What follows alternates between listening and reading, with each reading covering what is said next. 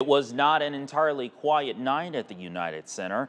Take a look at the confrontation inside the convention. Anti-war protesters held up a Stop Arming Israel banner as supporters of the Democratic ticket chanted back in response.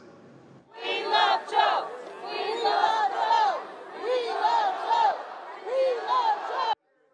One of those protesters is a Michigan delegate who says he's protesting because ending the war is personal to him.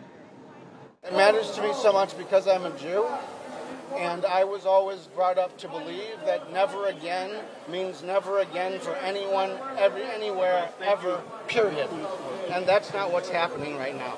What's happening right now is that we are continuing to fund and support an ongoing genocide, the mass murder of children, and it needs to stop.